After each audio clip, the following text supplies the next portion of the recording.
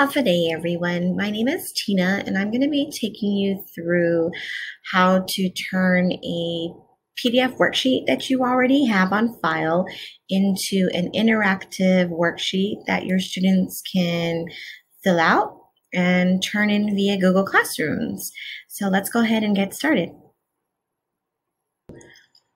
Okay, so in order to turn our worksheets into our PDF worksheets into an interactive, we of course need to know what particular worksheet we want. So what we're going to go ahead and do is go down here. I've already pulled something up.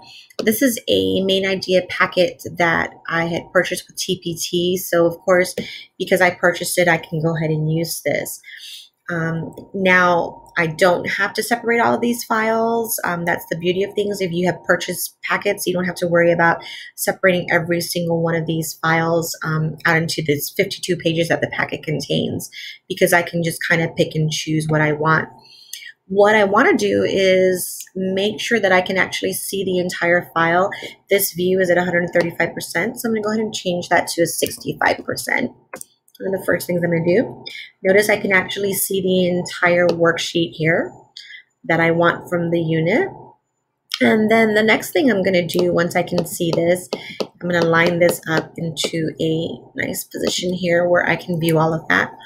Then I am going to come down and I'm going to search for my snipping tool that is typically, that comes with your system, right, from Microsoft. I'm going to click on my snipping tool, and your snipping tool is going to be your best friend in creating and helping you create all of these things. It saves your screens, and it just makes your life so much easier. So once I pull up my snipping tool, I'm going to click on new, and what will happen is my whole screen will go will end up looking just like this, where it looks all whited out.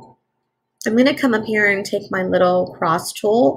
This is actually going to, we're going to put this into the area that we want to have snipped. So, and again, I say that because I can snip the whole thing, or I can actually choose to maybe only snip one portion. But whatever I want to snip, again, it's kind of cutting everything. I'm going to highlight all of that. Once it's done, a new screen comes up just like this here. And this is what's going to show up. This is what I've snipped off. I'm going to go ahead and save this particular item. I'm going to save my snip. I want to go ahead and save this to my desktop for easy, to find it easily. And we are going to call this main idea. And this was the pandas. Main idea panda. And if you notice, the file is being saved as a PNG, and that's exactly what we want. Okay, we're going to hit save. Once that's through, I can close these things off. I can go ahead now and come up to my, I need to get back into my Google. And I'm going to come up to my waffle, because what we're going to do is we are going to utilize, we can do one of two things. We can save this into just go into Google Slides, or I can actually do the actual worksheet from my classroom, my classwork. That way I don't have to double my efforts here. I'm going to come up to classwork. I'm going to hit create, and we're going to create this assignment right here and now. And the beauty is, not only do I create this assignment, but it'll also be saved on my Google Slides. All right. So we are going to call this main idea pandas. Okay. And we're going to tell the students to please see the attached to complete, and be good with your instructions. Be better than I am. But for purposes of what we're doing, I'm just going to make this as simple as possible. Now, what we're going to do is we're going to actually create. So we're going to click on create, and we are utilizing slides. So let's go ahead and use slides. I'm creating something completely new. I like to just create from within my classroom, just because I kind of kill two birds with one stone, right? Anytime after this, I will be able to just pull the document from my drive and go ahead and add it to a particular assignment in the future. But because right now I want to create it within my classroom, I am going to go ahead and get rid of my dialog boxes here because I do not need them. I want a blank page. And I'm going to title this up here. Always title everything. Main idea. Pandas. Okay. And if you notice, our layout for our slide is not ideal for a worksheet because our view for that worksheet was an 8.5 by 11. This is widescreen format, so we do need to change that. All we're going to do is come over to File. We're going to come down to the Page Setup. Click on Page Setup. Notice again, it's on widescreen. We're going to click here on the little triangle so that we can go down to Custom. We're going to customize our page setup now, and we are going to make this an 8.5 by 11. And we are going to apply that. And boom, like magic, our page is now in the layout that we do want it. So now what we want to do is we want to take that PNG file that we just saved and we want to go ahead and insert this in a manner that which the children cannot move around. And let me show you what that means. If I take the image that we just did, we uploaded it from the computer, and I'm going to take the pandas. We're going to put this in. This is exactly what we want it to look like, right? The problem is because this is going to be the file that the students see, they're going to have the ability to move this around. They can move it here, they can move it there. This is typically what usually happens. They might resize it and they're sitting there going, oh my goodness, what did I do? That's not what you want them to do. So we are not going to insert as a image.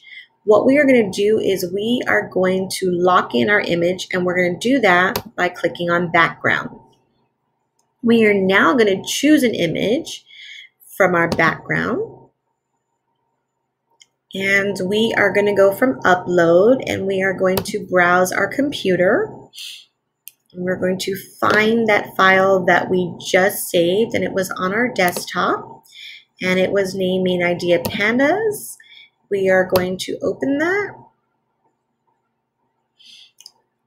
And then once it actually inserts it, we're going to hit done. This is now exactly, again, this is what we want to have happen. But if you notice, when I click on this, I can't do anything. This image is not going to move anywhere. That's exactly what we want to have happen for our students, right? Again, it is an interactive worksheet. So because we insert whatever image as a background, then it locks it in for us. Okay, students won't be able to do anything with it. Now what we're going to do, because again, they're not able to do anything on this. If we click on anything, they can't even interact with it yet. So what we're going to do, and let me just go ahead and increase my view so that you can actually see that. What we're going to do here, okay, we want the students to be able, here's the question, we want them to be able to, according to this worksheet, they are going to write the letter of the main idea on the line. Here's their 4 choices, A, B, C, D. We want them to be able to fill that in here. So all we need to do to make this interactive is click on the text box. And we are going to create our text box here. And while we're in there, we can actually create the settings here. We might want this to be a 18 font, or we might want this, it's probably too big. We want this to be 16 font. Okay. And I'm going to raise that up. I'm just kind of aligning things here. I might want to go ahead and change the font because I like something better. I want it, and I want it bolded. So I've already set this up here for this particular line there that the students are going to fill in. And this is just the tedious part of it now, is all I'm going to do, because everything is pretty much the same way, and I've set this box up, I'm going to copy this and I'm going to paste it. Notice when you paste, it comes down. I'm just going to pull this here. I'm going to copy and paste. And I'm going to keep pulling that down. And if you notice, it looks as though we are missing everything, right? There isn't anything that we're seeing. We don't want our students to really see these boxes. We just go ahead and pull them down. And we do that for the entire worksheet. Again, this is just a tedious job to do depending on the worksheet that you are giving the students. But once you're done with this, and I'm just about done here, we're just gonna assume that we finished off. I think I missed this, okay? You can go back, and if you click on the lines, notice we do have text boxes, okay? And you would have taught your students, you're going to want to teach your students, if you haven't done it already, how to use Google Slides, how to just click on a line, and what will appear would be a text box. And then all they need to do is double click in there and then type in D, because they're looking for A, B, C, D, and that's all they would need to do, okay? But it's as simple as that. The worksheet has been created. You want to make sure, I think I have a few more boxes to do here. And I'm going to be completed in just a minute. Okay. And that's all you need to do. Now, down here, typically what I would like to do, right where you have the speaker notes, is you can give directions, or you can go ahead and drag that down so that it's resized and that's not what the students are going to see right off the bat.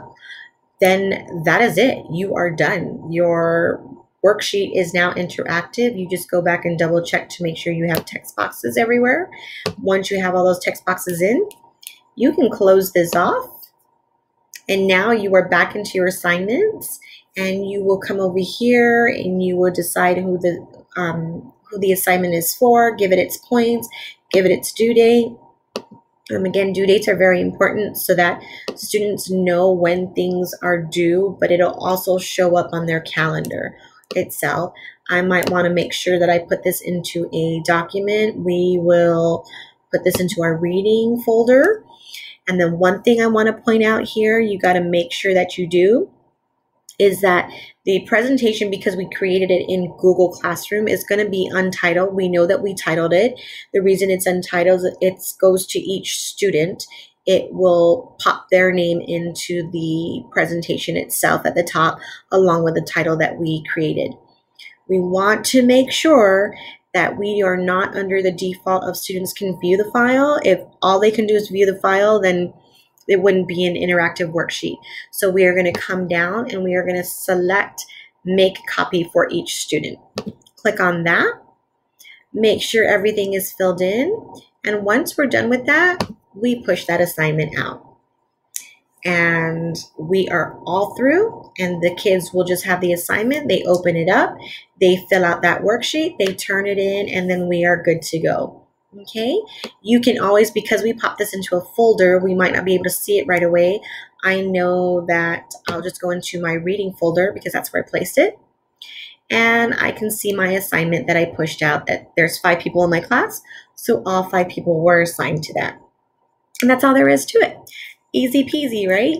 Anyway, if you have any questions, feel free to type some comments into the YouTube link, or you can reach me at on email at kacade@gdoe.net.